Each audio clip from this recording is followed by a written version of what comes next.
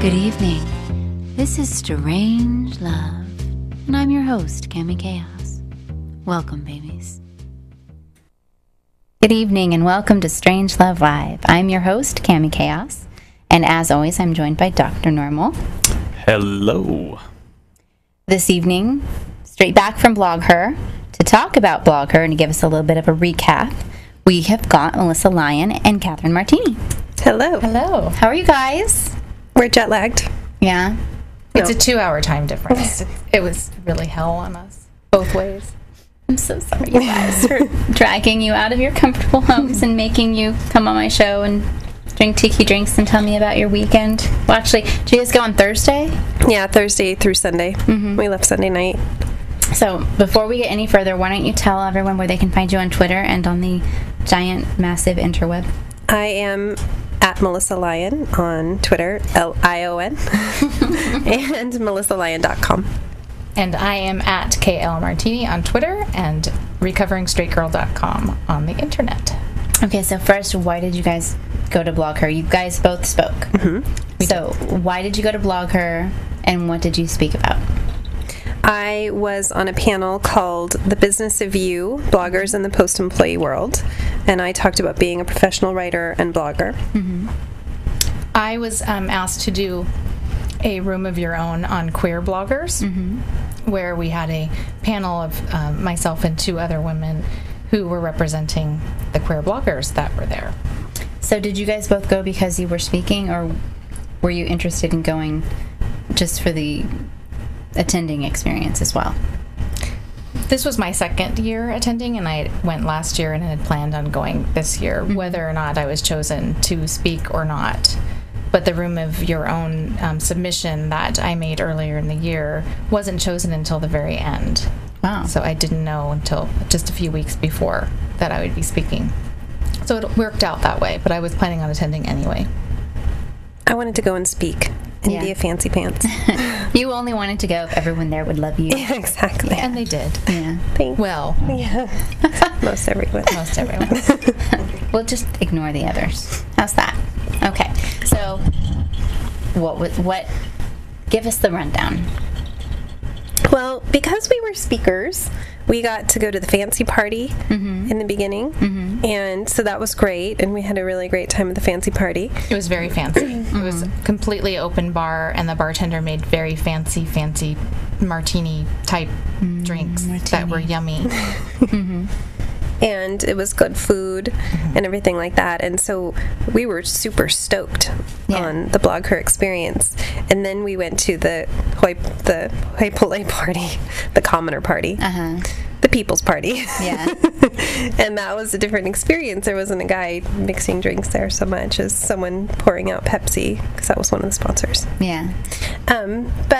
And then each day there were a certain number of panels, and then you would have breakfast, and there would be a lunch, and then keynote thing, and then dinner was mostly like hors d'oeuvres at various parties and things. Right. They had the afternoon keynote, and then as soon as the afternoon keynote ends, the cocktail party began, which was a little difficult to want to change because, of course, we packed outfits for each evening and each day, and I think that it's important to always wear the outfits that you take on a trip. So we had to go back to our room and change, and would attend the cocktail party just a tad late, and there were hors d'oeuvres, but they weren't good. Yeah. We had to cut out fried food at a point. We had to limit ourselves on the fried food. So, was it more about the conference or more about the parties and the socializing and the meeting the people who were at the conference? I think that to get something really great out of BlogHer, you have to be ready to network, and you have to be ready to hit the ground running with it. I think it's true of any conference. You've got to be there to network. And the panels, I mean, I can't speak for the panels. I went to one panel, just my own, but I did some good networking and ate a lot of hotel food and met a lot of good people. I also went to my own panel, and then I went to one other. So I didn't attend as many panels as I did last year. Unfortunately, what I found last year, and it was reinforced with the panel that I attended that was not my own panel, that a lot of the conversation always goes back to the same type of thing, and that's getting exposure, getting hits on your blog, and monetizing your blog, which are all things that I'm not interested in doing. So it's very much lost on me. So what I'm trying to figure out here, are all of the panel presentations, are there just, I mean, aside from the keynote is probably just a keynote. With the exception of this year they added a geek lab, which I didn't go to any of those, but I believe they were more one-on-one sessions that you could go and you'd speak to a geek about whatever the subject was, and they were only 15 minutes hour long. That's really short. Half an hour long. And I didn't make it to any of those just because they didn't work with our schedule, which was busy not going to. It was busy sightseeing in Chicago. So we had a lot of sightseeing to do. So for you guys, BlogHer was basically your own panel, sightseeing, and cutting out fried appetizers after a certain point because you ate too many in the beginning. Well, there was also you weren't expecting this, huh? You were expecting us to come in with our notes. What happens is this is like, Cami doesn't go and do the BlogHer thing because of my own reasons that I have that you're actually probably aware of. But this is why I don't go, because what I would do is I would go to all the parties and drink all the cocktails and eat all the food and sleep in because hello, hotels, sleep in. Right. And then I would maybe hit a session, and then I would come home, and Dr. Normal would say, "What did you do at the conference, sweetie?" And I would say, "I had a really great martini this one time at this one party." Right. And then I talked to all these other girls, and it was fun. Yeah. But I think but you do get a lot out of that, and I think that especially for women who are into techie type things, it's nice to be around other women who are also into the same things. That you don't feel out of place for having your laptop and your BlackBerry and Twittering and Facebooking and instant messaging and iChatting all at the same time with the person that's across from you while you're sitting at a keynote, because it's expected. And that's kind of nice. I know in my home, I take a lot of crap for how much time I spend on my computer and on Twitter and checking my BlackBerry. So it's kind of nice to be able to go and be able to do it as much as I want to and not have to answer to anybody. So even if you're not attending a lot of the panels, you're still getting that I'm at a conference feel. You've still got the other people that are attending, and it's like a big unit of people with their mobile devices. For the most part, I think there. It seemed that this year, especially, that there were mommy bloggers, and then there was the rest of us, and the mommy bloggers were the majority, and we didn't fit in with them very well. No, it was a lot of. Well, the sponsors, they had an expo area at the bottom of the conference. It took up 4 floors. And on the bottom Four floors of expo for the sponsors? No, the whole conference was over 4 floors. And the bottom floor was... Yeah, no. No, but the bottom floor was all the sponsors with their booths and everything. And it was all laundry soap and cosmetics and laundry soap.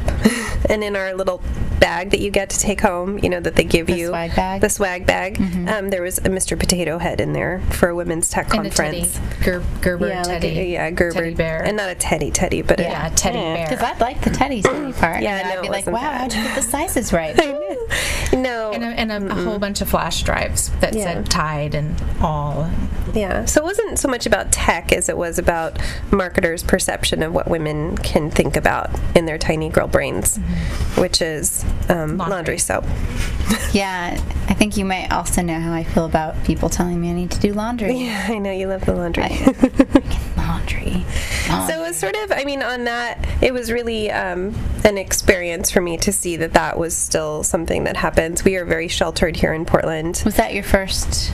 It was my first BlogHer conference, and it was my first women's conference of any kind, and so I was flabbergasted when we went down to the expo floor, and the only tech sponsor was Microsoft, like, that's it. Oh, and Picnic was there. That was it. I mean, there was no, like, Google or BlogHer or WordPress or anything that would have to do with blogs except Picnic, which is sort of maybe vaguely related. But, so it was very disappointing. And then the only tech conversation I had with anyone there, besides, like, our group that we were hanging out with, was from Microsoft. And Louise at the Microsoft booth, like, had a great conversation with me and totally talked to me on the level. And it was fantastic. And that was on my first day there, just a couple of hours after my panel. So I thought, yay, I'm going to be spoken to like I know stuff, which I do. And so then I was expecting that, and then, you know, you go downstairs and it's, I don't know, Tide and Walmart and I don't know who else The was there, Walmart was hair very product disturbing. and deodorant. And So it wasn't so much a tech. I mean, here's the thing. In Portland, and you brought it up, we're spoiled. In Portland, if you talk about a blogging conference, you're going to be talking about the technology behind it and everything that goes with it. You're not going to be marketed to for a certain demographic because of your sex. But And being a mother BlogHer is also. and being a mother. because something had to come the three out of us of your are all womb. mothers. We all have children. We all write blogs. Does anyone in the room consider themselves a mommy blogger? No. And it is a culture. I mean, that's what I took from it, that it is a culture, this mommy blogging thing. They really do identify with each other and sort of travel as a herd. And, you know, have a hive mind and everything. It's kind of like junior high, only different. And by I didn't different, like not junior different. high. Yeah, and by different, not different. Just older with children and babies in slings. Wow. Many babies in slings. Lots of babies. And so are men not allowed to attend? No, men can They come. can attend. They can attend. They're called blog hymns. Really? That was cute. Did you see any? Guys, yeah, we saw them. I love me. And then a guy, Did you see a boy? a guy did a cooking presentation at one of the breakfasts. Some famous chef. I don't know. He who was it is. super He cute. was very cute. I think I was starved for like male attention because I was like, serve me, I'm here. He was super cute. So they let the boys cook? Yeah, but not clean. We were still responsible for the cleaning. Oh. But Rick Bayless was also there. He's a great cook. He does Mexican food cookbooks, and he's quite good. And then, you know, who was there was Tina Brown, who was the editor for the New Yorker and Vanity Fair, and she does the Daily Beast. And she gave one of the morning presentations with Eileen Shaken and another woman whose name I can't remember. Which I think was the best. Oh my God, it was so smart. These women were just like, the dialogue was just crazy smart, and I thought, wow, if this was everything that was happening here, this is awesome. And it was really nice for me to see that they had a high-profile lesbian as a keynote speaker and didn't shy away from that. Deb on the Rocks, I think, had said, is she going to address the Hi, big Deb.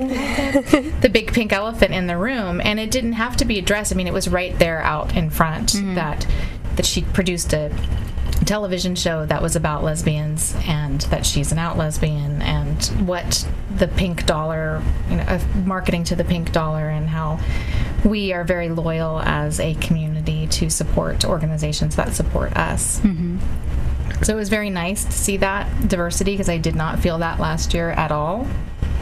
So this year we even had GLBTQ lunch tables if we wanted to sign up and go and sit with other queer bloggers. Okay, I would like you to, for the record, go through the GLB, just go through all the letters and tell us what each one stands for. Okay, it's actually longer than that. But Okay. it's gay, lesbian, bisexual, transgender, queer, intersex, asexual, allies. Okay. I always got stuck on the What I forgot? Questioning. Oh, questioning. That's right. Question. There's 2 Qs. Oh, I always got stuck on the Q because I always got the gay and lesbian. So what's the difference between gay, lesbian, and queer? How you identify. Okay. I mean, there's plenty of women that you can't pigeonhole and say that she's a lesbian just because she has a girlfriend. She may not be a I lesbian. thought that was bisexual then. Well, she may not be bisexual. She may identify as queer. Okay. But queer is a good catch-all I'm confused now. catch-all phrase that I use the word queer when I write my column for Just Out, because it kind of encompasses everyone, and I don't have to use an alphabet Okay. acronym. Yeah, because the big long alphabet acronym, I once sat down and I was like, I got most of them. I'm proud of myself. Most of them are very obvious, though. I mean, but yeah, I just always got stuck on the Q because I was like, okay, no, because that gets those. All right. we can move on. Was it overall a good experience or a bad experience or just a somewhere questioning in between kind of moment? I mean, I can't sum it up in one word. I mean, I think that, you know, being in Chicago with Catherine was awesome, and spending that much time with Catherine was so fantastic, and we got upgraded on our hotel room. Yes. And Beautiful view. It was amazing. And we just, I mean, to travel with your best friend is like priceless. You can't, I mean, it's just awesome. And then we did a bunch of sightseeing, and we met amazing people. We had a fantastic time, and I loved meeting Deb and made new friends. And then I, like I say, did some really, really good networking. And so all of that was really great. And then, you know, I want to do this women's tech conference now in response, not in response to BlogHer, just that BlogHer is very happy doing their own thing, but there's got to be something for women to explore technology in a place that they're not going to be sold laundry soap to. Right.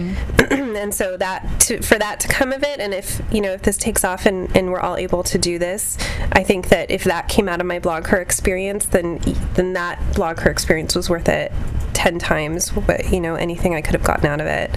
But what was most disturbing to me, and truly, truly disturbing, was the marketers aiming everything toward my laundry and my housework, and that's still, because I don't have a television, so I don't know that this is still how women are portrayed. Like, I just go around in my world thinking people are going to talk to me like I know stuff despite my looks. But, you know, it's not true.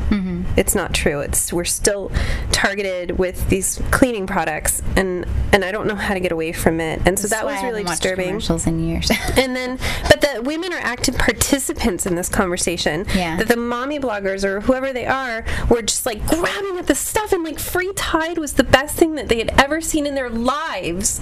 And it was just like, why are you participating in this conversation? Why? And so that was the thing, that it was bad that the marketers were doing it, but 10 times worse that women were excited Embracing about it. it. Yeah. I read a comment on somewhere that the mommy bloggers are like the 50s housewife with technology. And I think that it is giving them a voice, that they're striving to have an identity.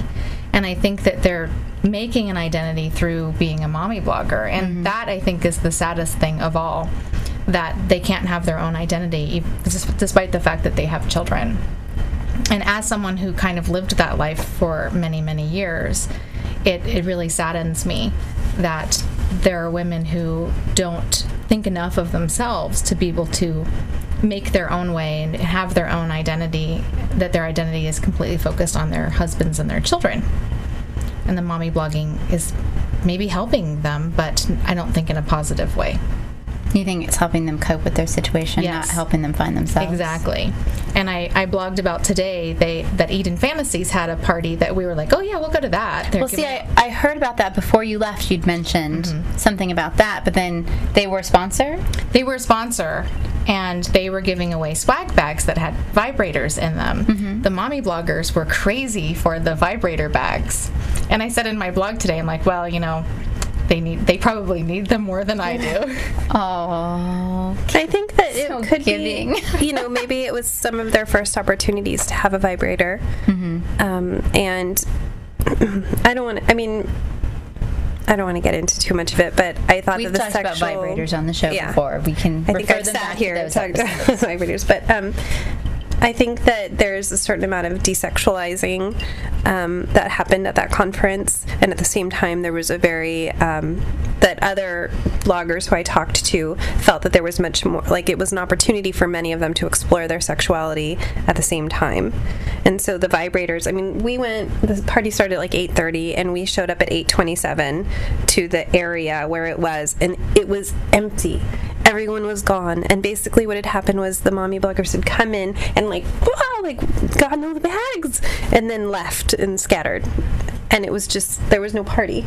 It was just taking vibrators and running. And I figured I had plenty at home, so. Will you guys go to BlogHer again? No. I don't think so. No. Am I missing anything? No. No. When I have my own women tech conference, you will miss something if you don't go. You're helping. All over that. You've already volunteered. I'm really happy that I went, and I have to say that last year's experience was more positive as far as the conference itself.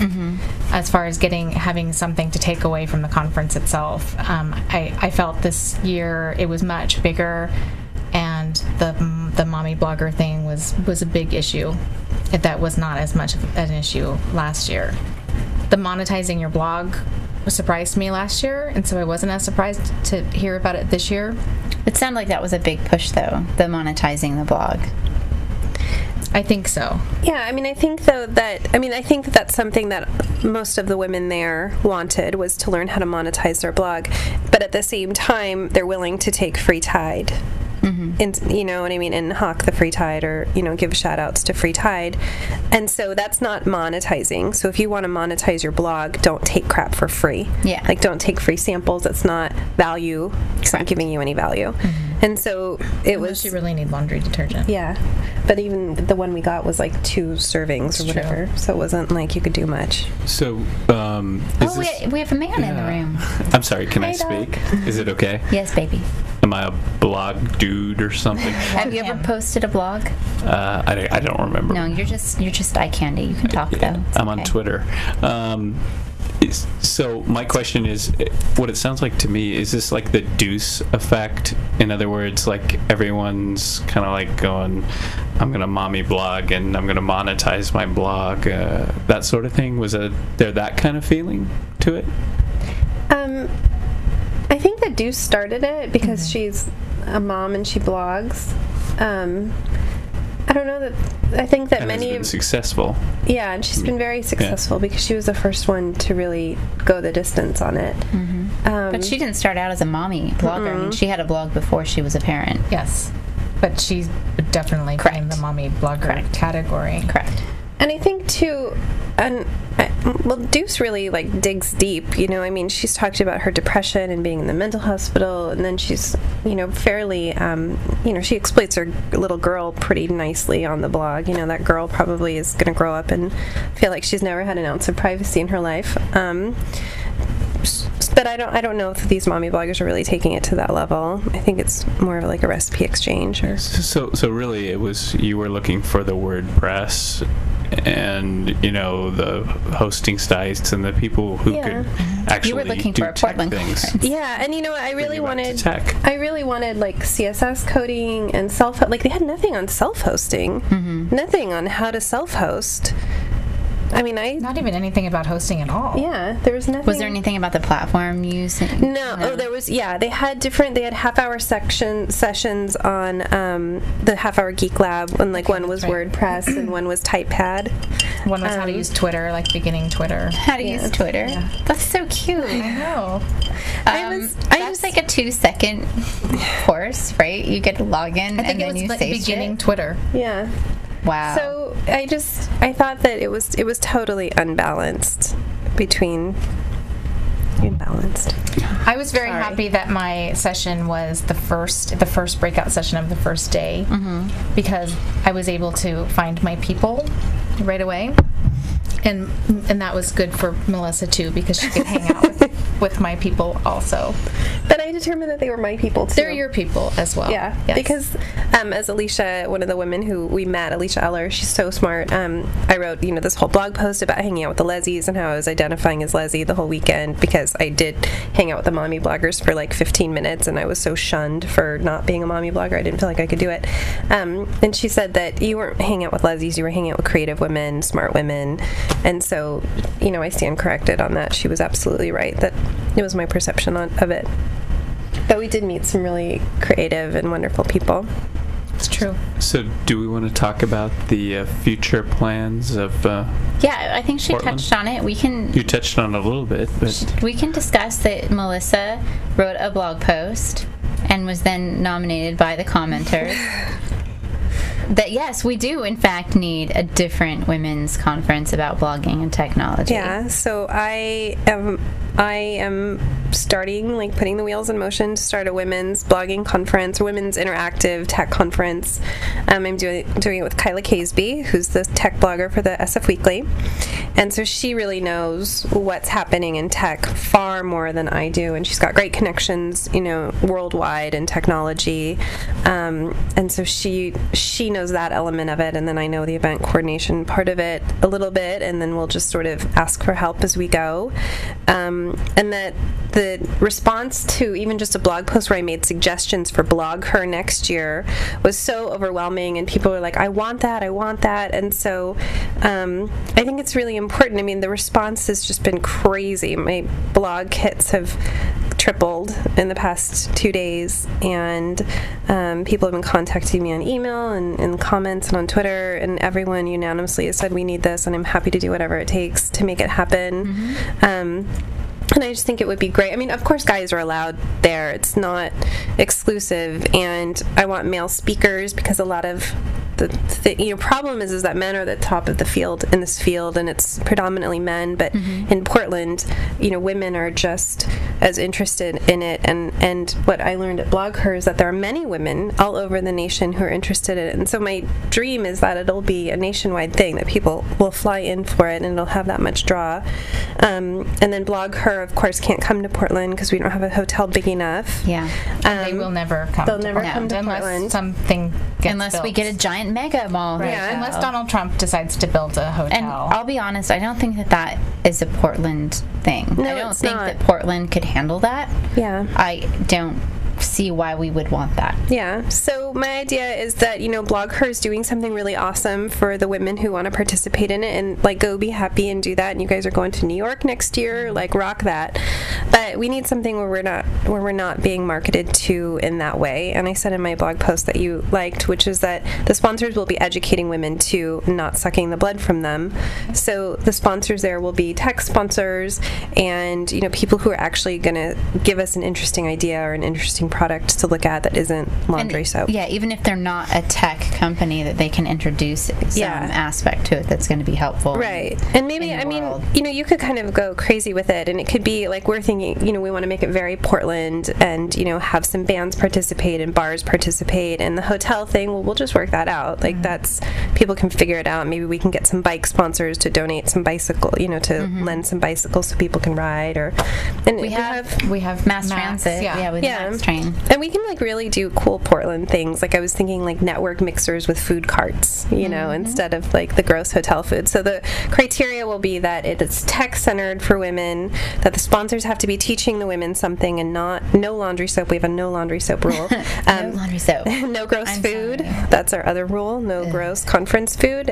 All the food will be delicious and not boring.